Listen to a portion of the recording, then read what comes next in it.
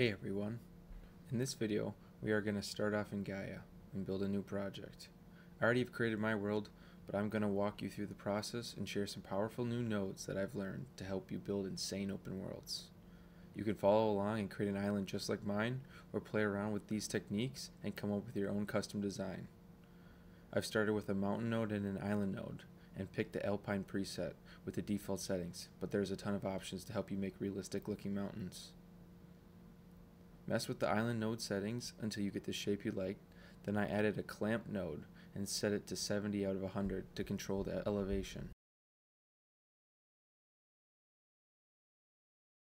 Next I added a blur node off the mountain, using the lowest blur value possible. I'll show you a quick before and after so you can see the detail shift. Then I add erosion 2 node and tweak the settings. The best way to learn Gaea is honestly just to throw a node in and see what happens. Move the sliders around and observe how it affects the landscape. One of the most useful nodes I've found is the transform node. This lets you shift the elements like mountains or islands around your terrain by adjusting the X and Y offset. Great for building a scene with specific layout ideas. After the clamp node on the island, I added the Perlin noise to get some extra variation. Then I used another transform node to move the island to the corner and connect to the base of the mountain. I added erosion here as well to soften out the edges of the island.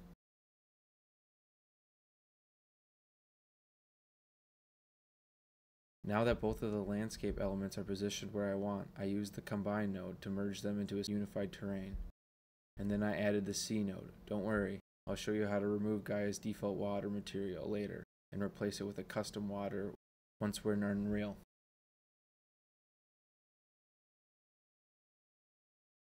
Save your project and remember where it's saved. The export tab has some useful info as well.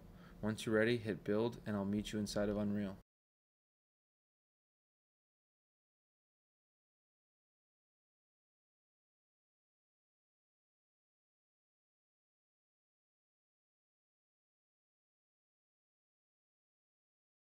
Inside of Unreal, we go to File, New Level, and Open Blank World. This gives us world partition support, which we want for this map. If you don't have Ultra Dynamic Sky, pick Open World for lighting instead.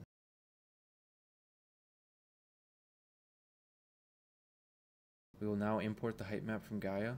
Instead of just eyeballing the scale like we did in the last video, I want to shout out a comment from Rotten Pine Games. They gave us the exact formula to match Gaea's scale perfectly. Who would have thought dragging things around randomly wasn't the big brain move?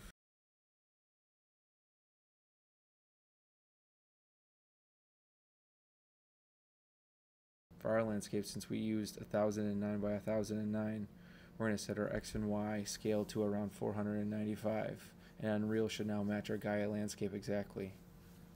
Once that is done, select your game mode and your character, and we can do a quick test to see how it all loads right out of the box.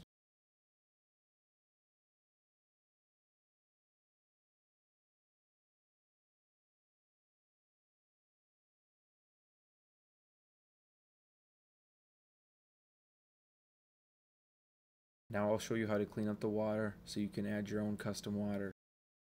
We're going to go into the landscape material we used, which is the island sample.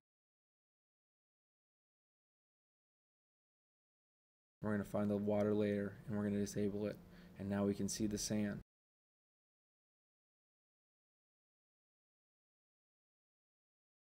For this demo, to save time, I'm just going to use a basic cube as a placeholder. Obviously in your project, you're going to want to use splines to outline the island to create realistic water boundaries. I'm going to customize the color and I'm going to get the height up to where I want it on the shore.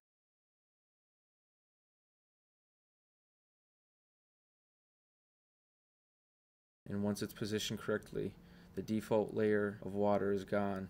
Your character can now actually walk in the water.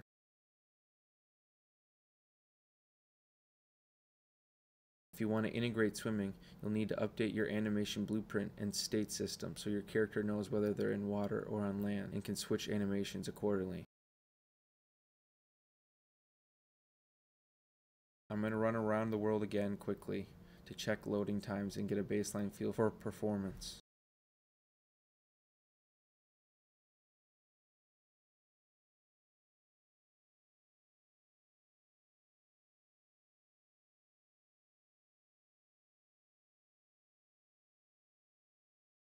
After that, I'll head back into the landscape settings and tweak a couple settings like the slope angle to reduce grass spawns, which can help optimization and improve frame rate.